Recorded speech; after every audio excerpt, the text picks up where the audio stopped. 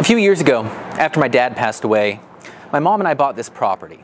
It's a whole half a block just east of downtown Enid, and we set up a new nonprofit called Atelier 339 Inc. It's a 501c3 to provide low-cost living and workspace for artists and access to shared resources. This is also the home to my workshop and my mom's house, and where we're working on Itinerant Immersive #1. With support from lots of generous people in our community, most particularly an organization called Park Avenue Thrift, we've been able to acquire some really cool equipment and make it available to working artists in Enid, the goal being to make it easier for artists to make a living. This pottery studio is only possible with a very generous donation from Park Avenue, and I think we're going to be able to provide access to equipment that otherwise just isn't here.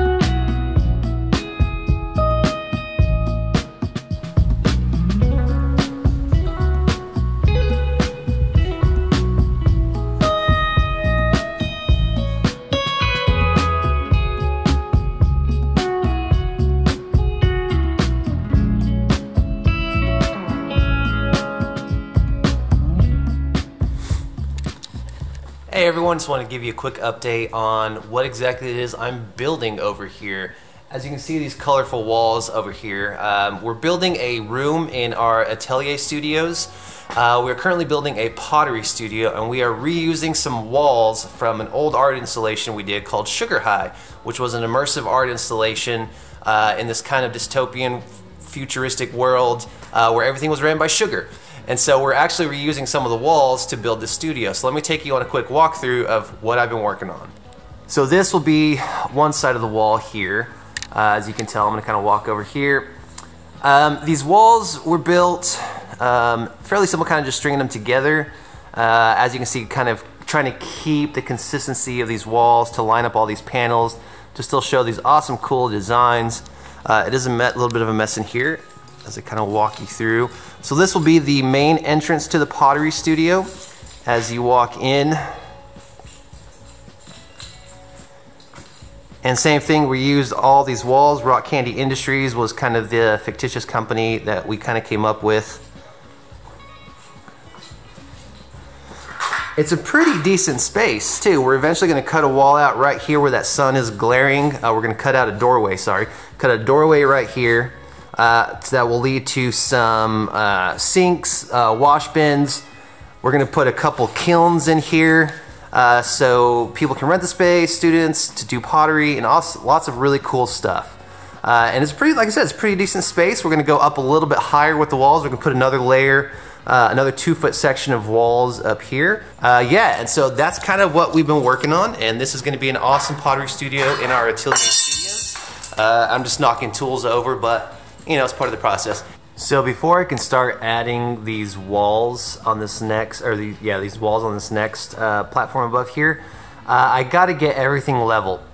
So what happened is this floor, it's not perfectly level. There is a slope to it. So I set up this laser to basically, it's going to hit my corner, which is my lowest point, and the laser is going to follow and go down the other side, and that'll tell me what I need to do to make it level. So I'm going to come back and I'm going to basically trim out all of the tops to that line, run a straight line, get it marked, and I'm going to trim it all down to flush, and then we'll have a nice, perfectly level flush top for the next set of walls to go up there. So, yay, working with uneven floors.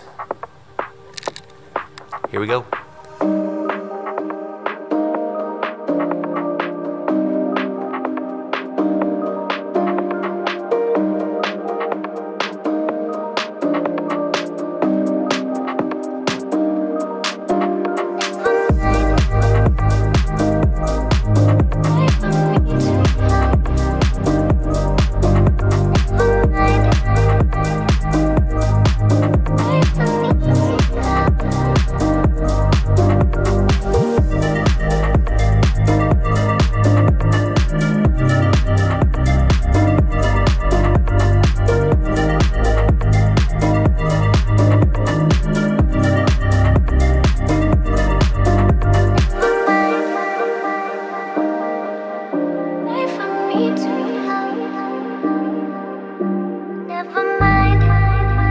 So as you can see, I got the extra 2-footers put on top. So now we have 10-foot walls for this pottery studio.